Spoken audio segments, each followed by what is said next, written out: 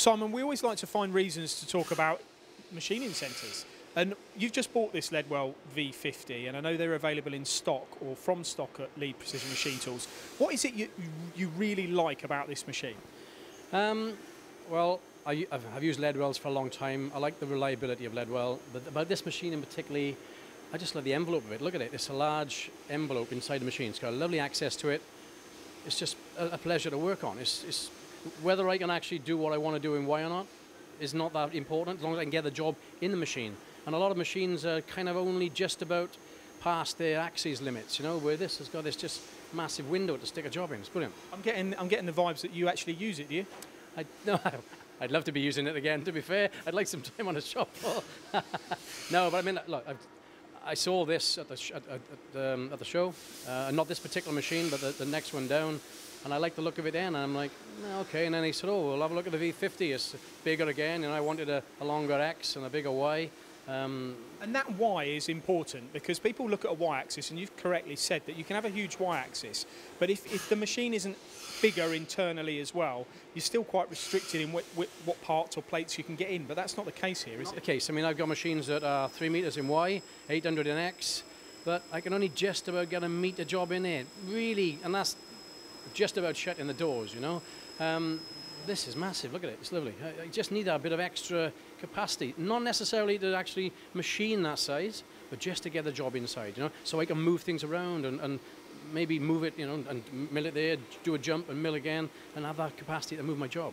Now the machine itself, you've got a 12,000 RPM spindle, I believe, and a 30 tool change? That's right, it is. It's a fixed and taper spindle, 30 tools, yeah, 12,000 RPM. Stunning.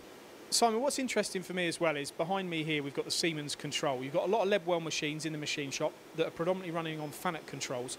Why the change? It's just because of the conversational side, the ease of use. We had FANUC for forever. It's FANUC really on most of my machines. And there's a conversational side of FANUC. But even that is still not as friendly as the Siemens. Siemens have just got a really friendly control. It's easy to use. A couple of hours on a Siemens, anybody could be using it.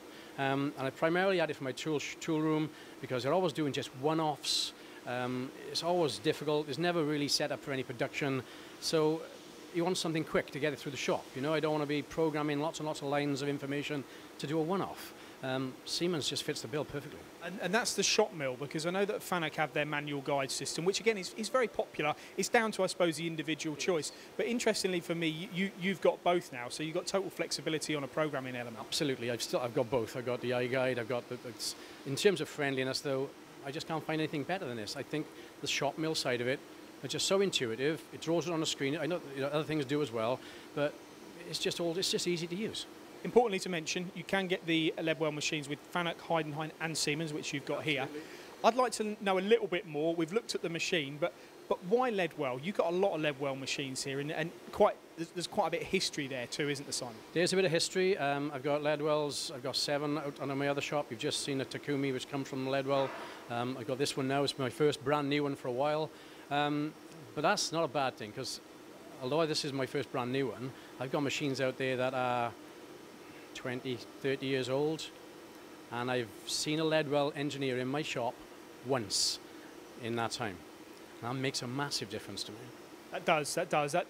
Well, that just says reliability, ongoing and longevity. Actually, really. I'll say twice, because I've just had one installing this. That's the only time I've ever had a Leadwell engineer in my shop for years now, I'm telling you. And then someone might question you when you say that about, well, what are you doing with the machines? But are you still challenging them? Are you cutting difficult materials on them day in, day out? They do anything. One minute they're doing aluminium, the next minute they're doing copper.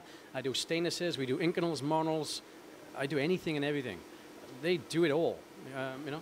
And looking around the machine shop, there is a lot of versatility in what you do. We can see here you've got kind of like an arm component, but you're doing plate work, a real varied mix of parts. There's not one thing I do. I work for any industry.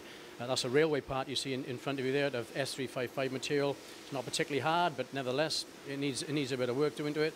You know, he was doing aluminium yesterday. I can do anything.